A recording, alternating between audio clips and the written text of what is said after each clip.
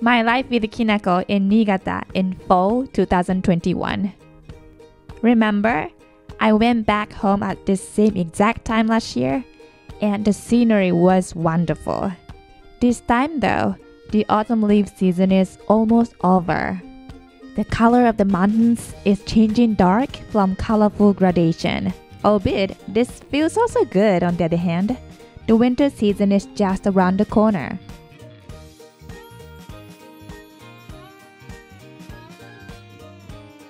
In the last few years, I tried to have some new experiences with my family whenever I came back. And this time, I would like to go to the Senbei Oukoku in Niigata City for a one-of-a-kind circumstance to make your very own rice cracker snacks. As one of Japan's major rice-producing prefectures, Niigata is renowned for its rice, sake, and rice crackers called Senbei. The scenery changes as I approach Niigata City, the prefectural capital city of Niigata. Fruit trees can be seen here and there. Let's stop by a rest spot, Niigata Furusato Mura, one of the biggest and famous road stations in this area. I want to check if they have any Kinako, which I might not have had possessed. There should be at least one kind of Kinako as there are so many local special products and souvenirs. Variety of mini rice crackers. Interesting flavors. I don't see Kinako.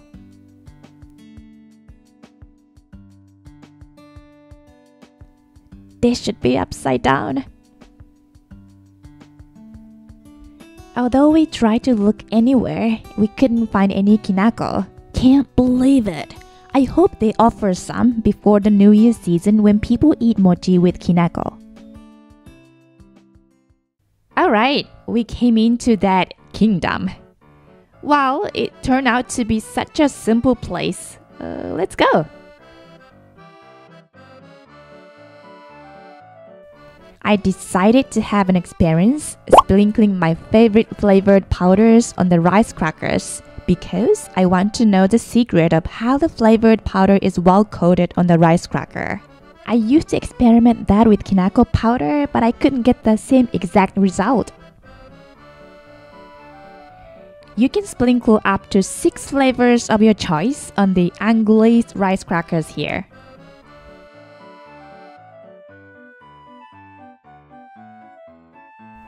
The instructor said she heated them up with the microwave a bit so the powder can be coated well.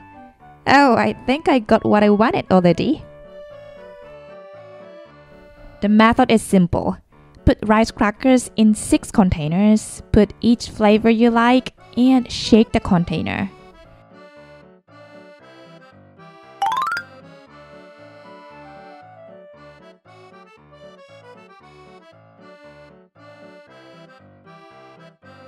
A spoonful powder is enough, she says.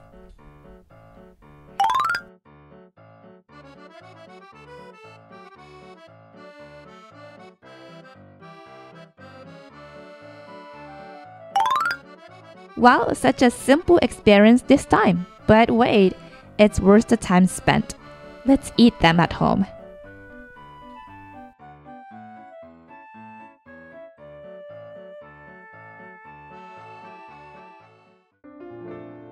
Going back to the countryside.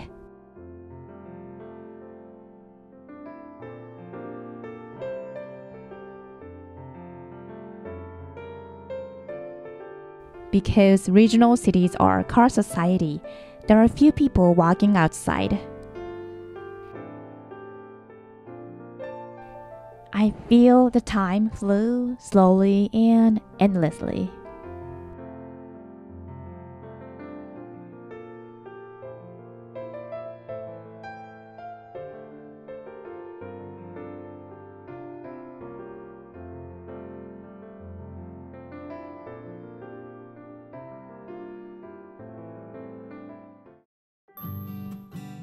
It's time for dinner.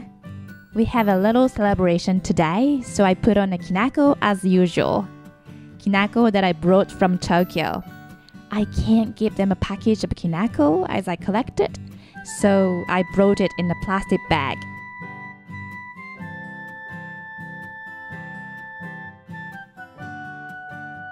I'm going to put it next to the locally made castella, a Japanese sponge cake.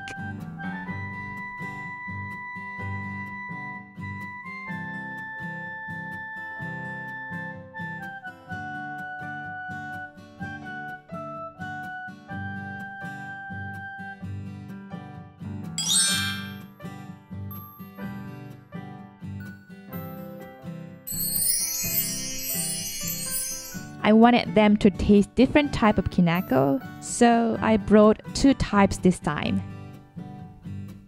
One is mild and the other is savory.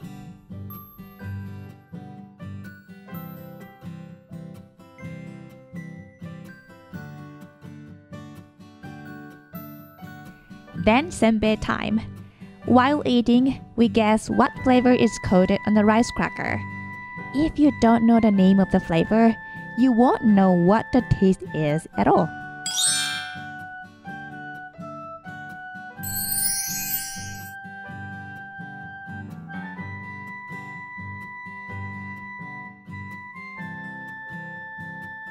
When I sprinkle Kinako, the taste becomes creamy.